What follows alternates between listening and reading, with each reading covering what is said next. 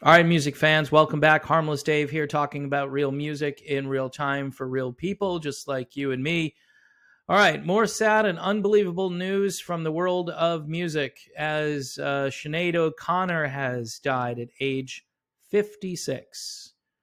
The headline reads, "It was with great sadness that we announced the passing of our beloved Sinead. Her family and friends are devastated and have requested privacy at this very difficult time," according to O'Connor's family, who provided this news to ABC. Born December 8th, 1966 in Dublin, O'Connor began her music career in the 1980s. In 1990, she released her sophomore album, Do Not Want What I Haven't Got, featuring her cover of the Prince-written song, Nothing Compares to You. Now, just a little personal reflection on that song is that song took over the airwaves. It just literally stopped people in their tracks when it came out. It was just one of those moments in music history where every format, other than probably country music and, some obscure formats, but we're talking adult contemporary, rock stations, everybody, alternative rock. This was one of the most monstrous hits that came out of nowhere that I can remember.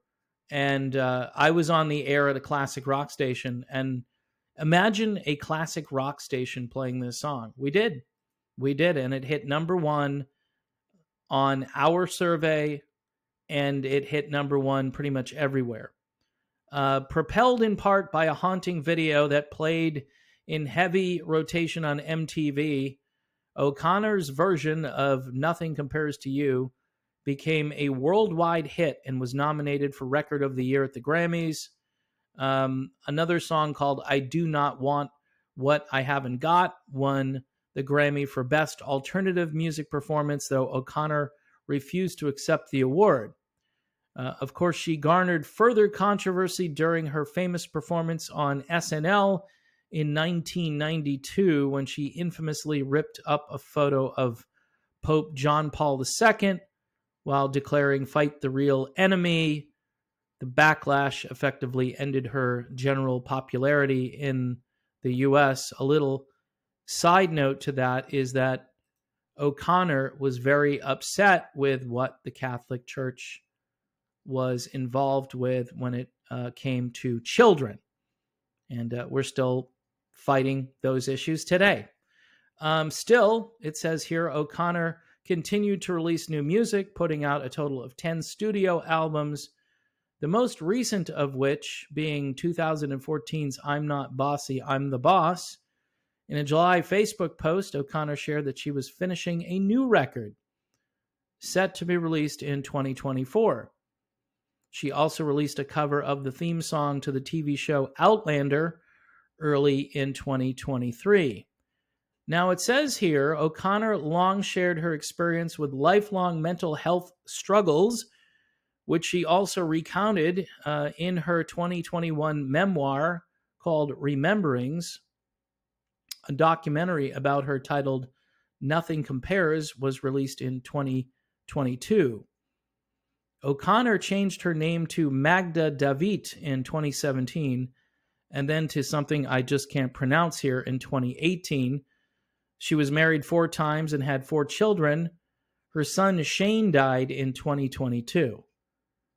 So my guess is she was probably suffering from some pretty severe mental illness, but this article doesn't even talk about cause of death or what it could have been. She was only 56 years old.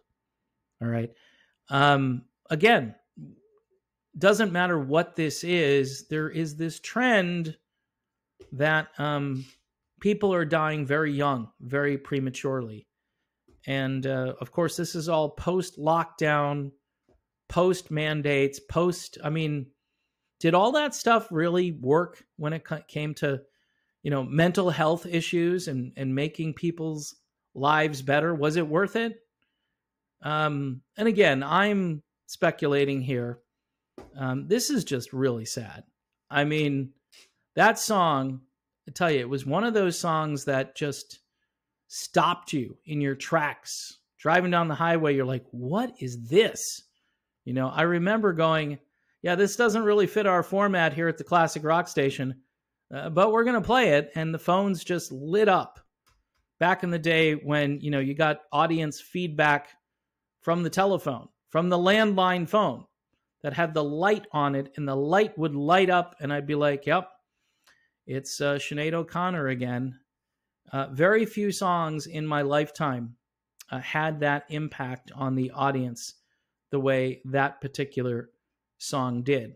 By the way, the song was originally written for a band called The Family. You can look up their version. Of course, another Prince offshoot project, but Sinead O'Connor took that song, much like the Bangles with Manic Monday, and turned it into a monster song, a song we won't forget. Sinead O'Connor dead at the age of 56. Just more incredibly bad news.